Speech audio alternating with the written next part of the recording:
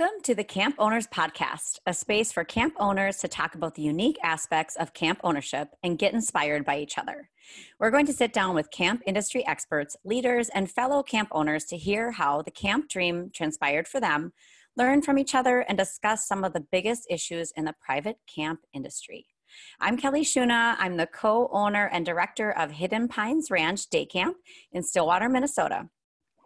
If you're looking on where to find and subscribe to the Camp Owners Podcast, you can either find us online at gocamppro.pro/COP or by searching for us in your favorite podcast app. With us being a brand new podcast, we would be extremely grateful if you would rate, review, and subscribe to those apps. It will help us get the show out to other camp professionals and tell us a bit about why you love the show. Finally, if you're listening to this and think it would be useful for other camp owners or aspiring camp owners in your circle, please feel free to send them a note to listen. Today, as you might notice, I am flying solo without my co-pilot, Howie. He was not able to join us today, so I am going to trust our lovely producer, Matt, to assist me as needed. And I know our guest today is willing to take on that duty and fly as my partner today. So our topic today is staff training, and Howie and I thought it would be important to talk about staff training because as camp owners and directors, it is one of the most vital parts of our job. It sets the tone for the summer, the culture of our staff, and drives the mission with our counselors. One of the opportunities and or challenges, depending on how you want to look at it, is to come up with new and creative ideas for staff training that engage returning staff while ensuring the necessary skills and training that are present to keep our campers and staff safe. And especially if you've been doing your role for a really long time, it requires inspiration for each coming summer and to fuel that fire to make your staff training amazing and memorable. So we hope this discussion provides some new ideas and perspective that will get you excited and inspired for your upcoming staff training. So I would love to introduce our guest today. I had the chance to meet our guest for the first time at the ACA National Meeting this year in lovely San Diego. And my first introduction to our guest was when the amazing Ross Turner was receiving an award, a national award. And our guest served as the emotional interpreter for his friend. And I giggled and I laughed and I still have a picture. I think I videoed it for some of my leadership team. Like, this guy is hilarious. And then I saw his name on one of the sessions about staff training. And I thought, oh, well, he was great as an emotional interpreter. So I think he'd be really great in his session. So I attended it. And after that, when Howie and I talked about this topic, he was the first person I reached out to because he did a really great job. So Paul Kupferman is the director of Catalina Sea Camps and the summer operations director for Guided Discovery. So welcome, Paul. Thank you very much. Appreciate that, Kelly. Yeah, I'm excited to have you. So we always start, Howie and I, with having our guest kind of talk about that moment or time, or it might be a couple of moments, but how you got into working in the camp industry and maybe when you thought like, okay, this is my role in life. This is my passion and I'm going to follow it. Yeah, I will try to keep it short. I can certainly be long-winded. I started going to camp, I think at 7 years old. I attended a handful of Jewish camps in Southern California and didn't love them. It was not really my thing. I remember coming home and saying, wow, they pray a lot. And my parents said, but it's important that we attend Jewish camps. You're a Jewish person. And it just never clicked. And my older sister attended Catalina Sea Camp in 1983. I think that was year 4, and came home raving about Catalina Sea Camp. I had to wait until I was 12. And in 1986, I attended Catalina Sea Camp and just fell in love with it. It was everything that I could have ever wanted. It made me see that science was fun. It made me, I was just around like-minded people. I was truly able to be myself there. Attended until I was 17 and couldn't come back and started working, worked all through college. And when college was over, like most counselors, we say goodbye. And left and worked in the children's television industry for about 3 years. and was fascinated with the fact that I was making television for children. And the closest I ever got to a child was through a one-way mirror where I would watch them reacting to what we were doing. And I missed the interaction. I missed it a lot. And when an opportunity came up to get back into summer camps with the programs that I'm now with, and that was about 21 years ago, I jumped at it, thinking it was going to be a 1 or 2 year thing. And like I said, that was about 21 years ago. And it is more than I could have ever imagined, from working in an industry, television, where everyone's out to get everyone, and people are, is that person trying to steal my job? Is that person at that network trying to steal our ideas? To working in camp where we just share. I hug my competitors. It is a world that I never want to leave. And having tasted the outside world, I know where I am is right. I'm kind of picturing you as like a Mr. Rogers during that time of your life. I'm not sure if you wore a cardigan, but that's what I pictured when you said that. Oh boy. Yeah.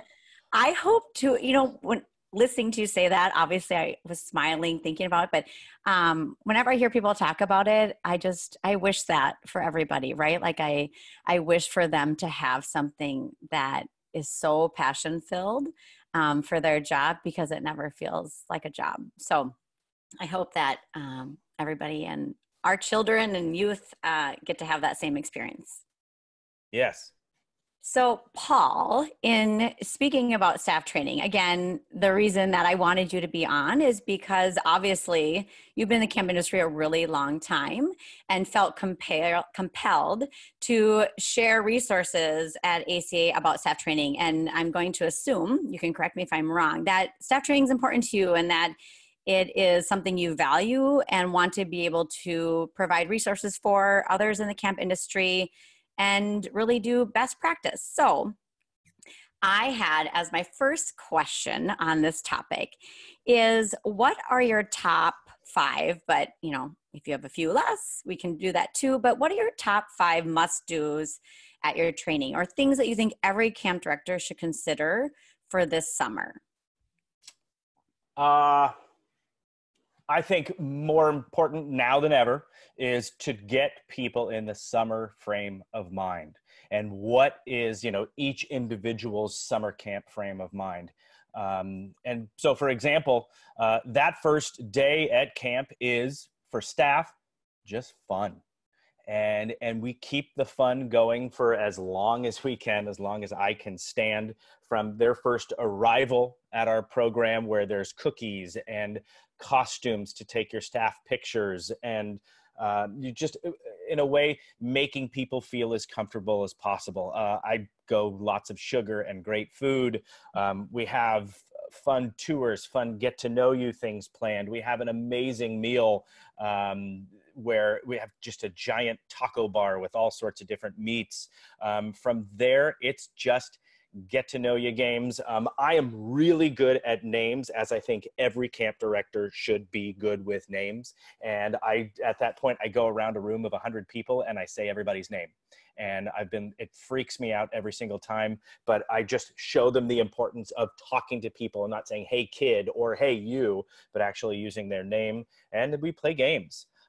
We do, the last 2 years, we've done big lip sync contests. And so before training week has started, I've gone around with all of our directors and I've had them lip sync to a very well-known song, something by Journey or Bon Jovi or something like that. And we show that. And it's very funny to see, the kitchen director and the maintenance director lip syncing and dancing and doing all sorts of stuff. And then we have them do it. And we judge them and we just get into it. We get them. It's, the training and the planning for camp and the educating is all going to happen tomorrow. But for now, I want them to feel comfortable, like they've made a right choice. And so truly, I think the summer frame of mind is my top choice. Mm-hmm. Yeah. One of the things that I thought of when you were talking was servant leadership, which one of the keynotes at ACA talked about. But the things that you're describing are all about that servant leadership and that top down, and how you role model the lip syncing with your leadership team before you ask them to do it. So I love that. And yeah, comfort, sugar, feeling at home. always a good thing. They love to eat, don't they? They Oh need yeah. food. Yeah. Hey, who doesn't love free food? Yeah. And they don't want to get hangry. I get hangry. So if we can keep Oh them yeah. getting hangry, it's all Yes. good. Do you have any don't do's? I know that when I was in your session, you had a couple of those. So any don't do's Yeah. that you have? Um, geez. Boy, I will tell you, when I was a counselor, and this is I walked uphill to school in the snow with no shoes moment. My trainer California? was, yeah, well, yeah. My trainer was in his 80s and was a football coach from New Jersey. And he was the only trainer that we had. And we did a lot of weird things that had nothing to do with the summer going off well. I remember spending hours picking up rocks on the soccer field. And it didn't, allow me to expand upon my abilities as a counselor later on. I could pick up rocks really well. But I just wanted to make sure that, number one, that we had multiple trainers, multiple voices. We need to not just have one trainer, but also hold our staff accountable. And I know I'm a doodler. I'm somebody who I'm already looking out the window and I'm not paying attention to you. And so I have to have ways to keep them involved. And so fun ways of taking notes, a la Michael Brandewine, and not just, so again, not hold them accountable. Don't just have one trainer. Don't use lecture as your main delivery tool. Getting out, doing games, debriefing those games. And I'd say those are my main don'ts. Mm-hmm. I had a couple things that I walked away from during your session. Was last year I was so excited because I made a staff training, like a manual with those little claw binders. And I Sure. had put in there, the schedule so they knew what was happening and a place to take notes and words to the song. And it was great. I was so proud of it. And I think our staff really loved it. But during your session, it challenged me a little bit to think about that because you use a standard notebook. And I had asked you, okay, I use a binder. You have this notebook where each day you give them a sheet, not even each day, but more like each session. So you give them the piece of paper you would have put in that little binder, and they have to glue it into their notebook, and then they fill things Yes. in on it. And so it challenged me to think a little differently. And you had said, well, you should say, I guess, why you do that versus the binder. Yeah, so we call that our interactive notebook, and that is 100% stolen proudly from many teachers that have graced our summer camps. Mm-hmm. And it is, they receive a notebook, like almost like a composition book, day 2, after they've had that fun day. The next day they're given, it has a note from me, a note from our leadership staff, saying how important their job is, and a schedule. People want to know what they're going to do. Right now, my kids need to know what their schedule is. When's breakfast going to be? When's lunch going to be? So they're not floating all over the place. So that's in those interactive notebooks. And before every meeting that we're going to have, before every, we will have some lectures, they're going to receive sheets of paper like Michael Brandewine, kind of so they can follow along. There's certain places where they get to fill things in, but that interactive notebook is something that they can then use the entire time, not just during training week, but while kids are there. We used to give legal pads. And when I found that when I turned a page on a legal pad, I never went back to it. And so having a notebook or having a composition book, I have found that our staff go back and say, hey, I was looking at something we did on day 3, and it really helped me out, now 7 weeks later. Mm-hmm. Well, and stolen, right? As a great leader, isn't that a leadership skill? I talk at staff training, I put a disclaimer up and I'm like, okay, listen, none of this is original Kelly Shuna. This is all from others. And I call it for them like my leadership shopping cart. So I hear Michael Brandewine at training, like, oh, I'm gonna put that in my cart. And then hearing things from Paul about that. So they're all stolen, right? Like it's a sign of a good leader, I think, to have a little theft in your arsenal. But Yes. so I took that away from your session, was challenged me to think about that a little differently, about getting it more interactive for them. And I really like that a lot. The other thing that I had seen when we talked about was, I'm going to skip to our third question, was incorporating technology, because I think that's something, it's that catch-22 a little bit about, as most staff, most camps, excuse me, not all, don't have technology. And I know that on Catalina Sea Camp, you're on an island. But how do you use technology prior or during camp for staff training? So I'm still, again, learning all of this stuff. The gentleman who I presented with, Brian Straka, is Mr. Tech. I would say the one thing that I've just started using this year for communication is something called Slack. Right now, Slack is a great way to communicate with our staff, sharing documents, challenging them to do fun videos. Slack is a wonderful way to communicate with people.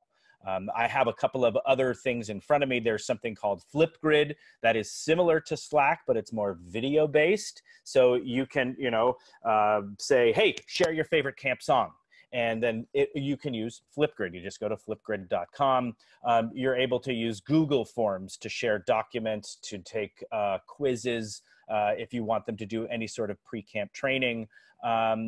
There's other things. You can create fun quizzes on something called Quizzes, Quizzziz. There's just there's endless websites to go to and find cool tech websites that are going to help during pre-training. Like you mentioned, we're on Catalina, and I love the fact that we don't have cell service. We have incredibly limited bandwidth in camp. And so other than really just using presentations, we don't use that much. Brian used something where you could put on screen, and I want to make sure I have it right, something called pollev.com, where the beginning of a staff training session, you can have a question and you can say 1 to 3 words about how you're feeling right now. And it'll create a word cloud, or it will create a pie chart or a bar chart. Pollev.com is something to keep them active before a training session. That's really cool to see and very interactive. Mm-hmm. I like that. That was one of the things that I wrote down from your presentation that you did. I had Pear Deck, also kind of a Google slide extension. We're using Slack for the first time with our 2020 staff. I learned about Slack through a GoCamp Pro masterclass on staff training. And I'm really excited about it. It's a really good platform because we're moving away from having a staff Facebook page, because with our younger and younger staff, that's just not a platform that they tend to use. And so what I like about Slack is it replaces that as a communication tool, but it also allows for some really nice planning and having the channels for my middle school team or my 6th grade team. And then we're also using GroupMe as an app for quick messages. Like, we're a day camp, so we have to sometimes remind them, like, wear your camp t-shirt tomorrow, or it's going to be a hot one, and bring water, whatever that is. But I really like Slack as well, and I'm really looking forward to having that platform and something different. And they all seem to be responding well to it. So I think that's really nice. I liked also how you had, for some of that pre-camp stuff, those Google Forms to fill out to get their opinions. As an easy tool that they're used to. I think when I was going to talk about technology, something that I think pushes us a little bit is different generations of staff. And so wanting to meet them where they're at in tools of communication and modes of communication that they're used to. Have you had to adapt your staff training to kind of meet the needs of your staff and their generational norms or social or media habits? Yeah. 2 things that come to mind. Number 1 is listening, and number 2 is evaluations. I have found that many of my 19 and 20-year-old staff aren't great listeners and aren't great at giving that uncomfortable eye contact that sometimes you need. And so I did a lot of improv comedy, and a lot of improv comedy is listening and not walking up, to the stage and having, 100 ideas spit out at somebody, but to listen, to come there, almost empty your mind, say nothing, and just listen. And so we have done something that I used to do in my improv class, where we sit in front of each other. It's a one-on-one partner, and you sit with your, crisscross applesauce, and you look at them, and one person has to speak uninterrupted for 2 minutes while another person just listens. They don't raise their eyebrows, they don't nod their face, they don't use their hands, they just sit and listen. And then you switch partners. From there, there are a couple more exercises go in between, and then it ends with 5 minutes of just looking into somebody's eyes. And it is incredibly uncomfortable. There are some staff that, and you're going to learn a lot about them in that moment, but that are not able to do that. They just sit there and giggle and laugh. That tells you a lot about somebody. And so that listening has really helped our staff. I'd heard, I think from Bob Ditter, squat for a tot, lean for a teen. It just takes it that extra step. It's truly listening. And so we take that Bob Ditter and then we add in the improv training. So active listening, that's a presentation I've done before. And then with evaluations, we want our staff to know. We used to say it's important that you're always on time for activities. But now I have found that with this current generation, they need to know what that looks like. And so we have our 12 standards for what makes a good counselor. And we give them those 12 standards, break them up into groups, and they come up with examples of what those standards look like. So I have an example in front of me. It says a counselor is always on time and prepared for activities. We ask our 19-year-olds, what does that look like? And they would come up with getting to meals and activities on time. Campers in appropriate attire for the activity that is scheduled, etc. And so they're truly defining what a good counselor is. I'm so glad you brought that up, because that was one of the things that I had a note on for you to talk about. And that was a takeaway for me at your session. And I loved that because it's just on so many levels. It's so good. So I'm going to incorporate that this summer of, what does that look like? And put them in small groups. And then, sweet, my job is done in regards to evals for the summer. So I thought that would be a really great tip for camp owners and directors, or really anyone listening to this podcast, that could take away and implement so easily this summer without any extra legwork on your part. So I thought that was so helpful. The other note that I had made when you were talking about Bob Dittner and active listening was the connect before you redirect. And I like how you say that. We call it at our camp making deposits, which again, I've stolen. I think his name is David from Mountain Camps in California. I don't have his exact name, but he does a really great training session about making deposits in campers. And so that's what we tell our staff is, that's just like Dave Brown. Thank you so much, Dave Brown and Mountain Camps. Wonderful. Am I getting that right? Dave Brown at Mountain Camp, and he is a hero of mine. Yeah. So fantastic. And that idea of, not that maybe many staff go to a ATM anymore, but of my generation, that was something. But the idea of you can't withdraw money from your account or your Venmo. There, that's a hip reference. You can't take money out of your Venmo account if you haven't put anything in. And so we need to make those deposits in campers before we can make a withdrawal. So I liked your connect before you redirect. And what was it? Squat for a tot and lean for a teen? Yeah. I like it. See, I learned something. Yeah. Rhyming, let me tell you. Rhyming helps for coaching 3-year-olds at T-ball or 19-year-olds at being a summer camp counselor. Rhyme. Yep. So something that Howie and I talked about at the ACA conference was the idea of, when do you bring staff in? Is it at the same time? Is it at different times? Like, do you bring new staff in? I know Howie does a new staff session prior to all of his other sessions to help those new staff get comfortable. I know some camps do a session, not a session necessarily, but bring in their returning staff early, so we get those like, oh my gosh, out of the way, so that when new staff come, it is solely their mission to make them feel comfortable. So do you have any thoughts on that, about methodology? And maybe on an island, we don't even talk about that because we all need to arrive via boat at the same time. But do you have any theories on that? You hit the nail on the head. Being on an island and also being an outdoor education facility that goes all year round, I'm very limited. And so what I say, we have 2 different staff at our program. We have instructors that all must be lifeguard certified and first aid certified. And then we have our counselors, and we say that if there's an emergency, Our instructors, who are all 21 and over, are going to hang with those people. And then our counselors are going to take the rest of the kids.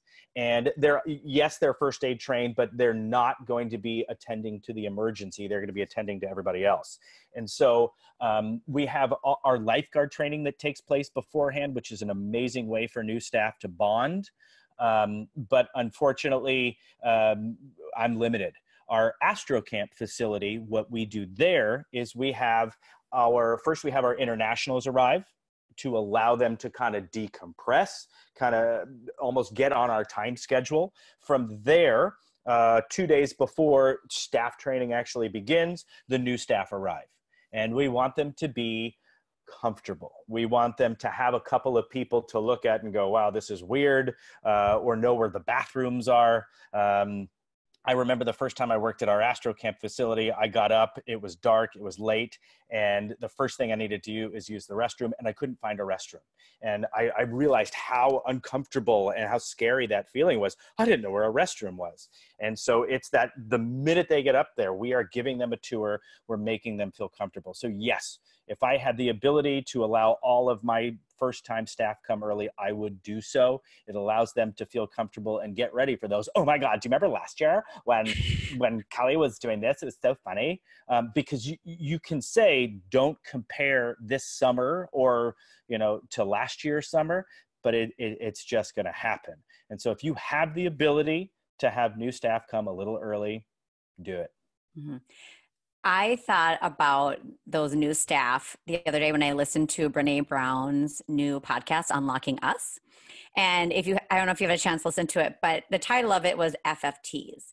And so for our adult audience, I'm not going to say it because you just never know if there's a future camp owner who's listening to this under the age of 18, but it's an expletive, effing first time. And it talks about first times are terrible for everybody. They're vulnerable. It's scary. Like no one likes it. And maybe if you do, like, cheers to you. But first times are hard, even if you're an extremely extroverted person like you might be, and I consider myself to be, they're still hard. And one thing she talked about was similar to like going to an AA meeting. She said the first time you come to something, you're looking around like, who are these people? Oh, I do not fit into this at all. But they are off the rails. And you're thinking, I'm so much better than them. I'm so much smarter. And then day 2, you're like, these people are kind of weird, but maybe they're not totally smarter than me. And then day 3, you're like, these are my people. I found them. And that made me think about staff training and how that's probably exactly like they're feeling. And she had some suggestions about, one, name it, like give it a name, and talking to those first time staff that, yeah, this is uncomfortable and it's vulnerable and it's scary. So name it. She said, don't give it power by not naming it, because that's kind of a misnomer that people have. If I don't name it, it's not existing. She said, name it. And then the second one is, give it a reality check, normalize it. And then the third one is give it perspective. And so I really like that. And I'm going to bring that up in my staff training this year right away of, hey, this is an FFT. And for kids, it's a terrible first time. So we can also, make it kid friendly. But I love that. So I think like, yeah, this is uncomfortable. And you're probably looking around thinking, who are these people? But as the days go on, and I'll continue to name them, I'm hoping that you're finding your people and we're not so crazy. But I really liked that Brene Brown wisdom on that first time for staff. So I think that's and every camp has to do it different, right? And everything works based on your logistics and where you are and what you've tried. But I know for me, this being my 5th summer upcoming as owning camp, I try each summer to do things differently, which I think each camp director listening to this, you try to have some same, some new, some different. But it also brings up the idea of using return staff. So the first year of owning our camp, I just was like, let's just not burn this down and everybody survives. And I'm just going to try to copy the training that I think they did last year. And then year 2, okay, like that worked, that didn't, I'm going to change it. Year 3, 4, you get better. And last year, I really tried to use returning staff 50% more than I did in the past. And they loved it. They were jazzed about training. The feedback from them was like, oh, best year ever. For all the reasons I'm sure you know, they loved it.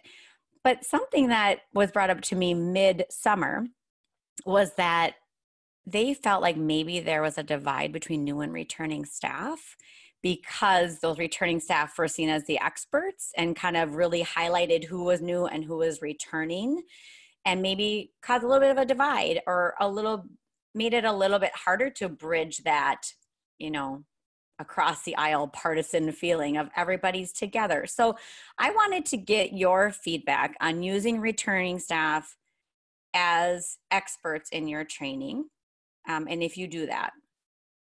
Yeah, I'm actually in the midst of doing it right now.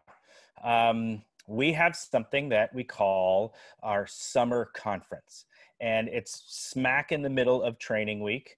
What I just did, literally yesterday, is I sent out an email to my staff and said, hey, training week is coming up. Many of you are experts in whatever it is, from to how to deal with bullies, to great icebreaker games or fun improv games. And so what I'd like you to do is give me a proposal, a 3-sentence proposal for a 45-minute presentation that you would have the opportunity to do to staff. And with all of those ideas, and I've already received 5 different ones from these super motivated kids who have a lot of time on their hands, great ideas for training week right now. And it takes up a little chunk of your training week, but it empowers. It shows that, hey, you don't have to just go to the camp director or the head counselor or whoever it is, that guy right there, he's really smart. And I know that I can ask him for help. And so I just started doing this last year, and it's a mini conference in the middle of camp, and it has been wonderful. I've learned a lot. And so you as a director have to take an active role in making sure that they send that presentation to you beforehand. So if there's any things that you need to correct, for example, I had one of my counselors say, well, when the older kids are there, that's when you can play all the inappropriate music that you want. I had to say that's not okay. But really, for the most part, it was a truly great experience. So doing a mini conference in the middle of training week, rock and roll. I love that idea. And I think you mentioned that in your session, and I would love to incorporate this summer. One of my favorite parts is the proposal. So it's really getting them ready to, if they ever become experts in any field, about what that takes to come up with a session and having that forethought about it. And, I think what I had done the year before was make a Google Doc, and here's all the things that I would love to have presented and put your name by it. But your idea builds on that. And it's a little bit more intentional. And I think it makes the driver the counselor of, what are you the expert on? What do you want to present on? And maybe what am I missing that should be a part of training that I didn't already have scheduled? So I love that mini conference. How long do you allow for that? I give them 45 minutes. Okay. And so last year when we did it, I only had I had 6 different people send in proposals, and I approved all of them. I assume that I will have more this year, so I will just have to adjust my training schedule. So is it one conference session, and every staff member has to pick which one to go to, or do you have So there can be some that are mandatory for all new staff or mandatory for all people teaching sailing. But for the most part, it is all choose what you want to go to. If you're already really good at teaching icebreakers, then don't go to the icebreaker thing. If you really want to work on how to, incorporate, quiet kids into your group, then go to that one. Just like us camp directors get to do at conferences. I love that. I think that's brilliant. So good. So good.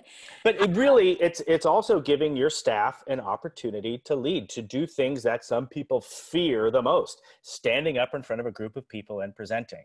And even though it's probably the best audience you're ever going to get, it is a wonderful and empowering thing to give to our young people. And to allow a 19-year-old to speak in front of 25 people and they've never done it before the kids get there, is a really cool thing to give them. And something that I know 10 years down the line, someone's going to say, hey, that moment that you gave us to present in front of the staff is something that has stayed with me. And so I'm very excited to have that in our training week. Well, and maybe you could also incorporate those staff members that go to that session providing feedback. That was something that Beth Allison mentioned in that master class, thinking about giving those new staff a role too, right? Because sometimes at heart is, what role do they have in many of those sessions. But one of her ideas was to give them like a feedback from like you'd receive at a conference and write down what that speaker presenter did well. And so maybe what things that they did well when they were teaching. Did they use good eye contact? Did they really captivate the audience? Some of those teaching skills that you want modeled and you want to see in your staff. Or, you know, how do they make you feel welcome? Which maybe it's your values and your goals of what is one community. How do they make you feel welcome in that session? And then that new staff member could, if they felt comfortable, maybe at the end when you debrief those, is they could stand up and share what some of those speakers did well. Because then I think it gives them a chance to stand up and speak in front of everybody and practice that. So maybe that would be a way too to build on that mini conference, is to add that feedback. I just love that idea of Beth's. I'm taking that. Yeah. There we go. I'm stealing from you right now. Oh, wow. Paul, you take it from Beth to me to you. I love it. The other thing that I thought about was the intentionality of mixing the new and returning staff after getting that feedback from one of my staff members, was having core groups in training that they always maybe come back to, where I've intentionally put a new staff member in there, a returning staff member to that are in separate programs. So that made me think about some intentionality about grouping. You know, I use Michael Brandwine, stand up, high five, hands down when you have a partner. I use a lot of those, but it made me think about needing to be more intentional with how I group my counselors. So. Yeah, for training week, I wouldn't say all the groups, but most of the groups that are going to occur, from skit groups to social media groups, whatever it is I'm doing, I'm making those groups. And I'm taking 2 sailors, 2 divers, 2 science, 2 counselors, and that's my group. Or I'm doing, you know, the thing that we do with kids, and we say, all the 1s are over here, 2s are over here, 1, 2, 1, 2, whatever it is. I'm as intentional as possible, hoping that they then, you know, do the same thing when they have kids in camp. Model, right? That's right. Mm-hmm. Fabulous. Any other things, Paul, that you were hoping to share today that I didn't bring up or popped into your head, or any tidbits, tools, tricks of the trade that you feel like camp owners need to know during this podcast? Yeah, I did have some notes. One thing I learned, I may have mentioned this in my presentation, is that at camp we speak a language. And it is our own language. You know, at our camp, there's, hey, meet me in the LQ 5 minutes after lunch. To a new staff, they heard, how? And so you need to kind of break down the language that you have, maybe making a chart of camp slang, or just reminding staff, hey, don't call the lower quad the LQ, and don't say 5 minutes after lunch, because that guy doesn't know what lunch is. So that's really important, is understanding that you have your own language at camp, and not assuming that people know that. That a great way to get staff ready for your camp schedule is to have your training week mimic the camp schedule. So if breakfast is served at 7:30 every single day, by golly, serve breakfast at 7:30 every day. And if you give them 30 minutes after breakfast to go clean their dorms, during training week, give them those 30 minutes. It's just acclimating them, getting them ready for camp. I have to add in at that moment, because that was something that Jolly Corley brought up at a meeting for the Northland chapter here in Minnesota. And she had said that she kept getting feedback after every training of, I don't really know what a day looks like. Like, what does a daily schedule look like? And for years, they've been mimicking their schedule at training to a camp day, but they had never said it. And so she was talking to her leadership team, and they were like, oh, we mimic it after a camp day? And she's like, oh my gosh. But sometimes we do things, but we don't say it and name it. So I think that that's important to then say, like, we are doing this just like a camp day. So they also can think the light bulb goes off if it didn't already. Yeah. One thing that does not affect our day camp friends, but we talked about intentional groupings. When the staff get to camp, don't let them move into their cabins right away. Have them all live in one dorm. If you have a 12-person cabin, put 12 people in there. It's going to be uncomfortable. They're going to be living out of their bag for a couple of days, but put people who are not going to room together. and make sure that there's returning staff, make sure there's new staff, make sure there's international staff. Just mix it up like crazy. That's, again, another group that I create before staff get to camp. We fight tribalism. Making sure that they're meeting people that they might not meet, having intentional meals, that when they're going through the line to get their food, that everyone is given a number. And if you got number 2, you're sitting at table number 2, and you're seated at a table with number 2s, have a list of questions, and they have to get to know people. Just, I feel that it's something that I did 20 years ago, and I think it's just maybe even more important today. Fighting that tribalism, mixing up returners and new staff. Great. Oh, I love all those ideas, Paul. We could just talk forever. Oh, yeah. I'm a long-winded lady too, so maybe it's a good thing we're not always co-captains, because this would be 2 hours of podcasting. But could be. It was fabulous. Those were such great ideas. Before we move on to our inspirational moment, I just want to give a shout out to Howie. We missed you. I can't wait to have you back. Paul, you did fabulous. But Howie, know that we're thinking about you. And then also, I would like to give a shout out to the Camp Code podcast for directors and owners to listen to that for some more staff training ideas, and first class counselors to listen to that one as well, to get some skills and things that we maybe didn't cover. So the more the better in my book. The more skills, ideas, tools for staff training, the better we'll be as an entire industry. And for me, at least, keep firing that fire up for staff training. So Paul, I don't know if you know this, but we always like to end our show with something that's inspiring us right now. This can be a book, an article, a podcast, documentary, anything that is giving you some inspiration right now. So I will go first to model that for you. And what's inspiring for me is the new Unlocking Us podcast by Brene Brown. I thought her first episode especially is so applicable to camp and thinking about first times for our counselors and for our campers. So if you haven't checked it out yet, I think it will be inspiring to you. I loved it. Okay, all right, cool. Paul, what about you? I'd have to say, if I had to say what's inspiring right now, it comes mainly in the word of gratitude and appreciation. And the person who has taught me most about that is my boss, the gentleman who started Guided Discoveries many, many years ago. And he is someone who has truly dedicated himself to making a difference in the lives of children, and at the same time, honoring and respecting his staff and other people's opinions. Right now in this time, there's lots of opinions that are flying around, how camps are dealing with people complaining about decisions that are being made. What's been wonderful is to see how Ross has been responding to these people complaining and appreciating the fact that they're taking the time to share their opinion, but then say, I appreciate that, here's our case. And it's just knowing that everyone is coming from their own place, and right now more than ever, to understand where they're coming from is more important.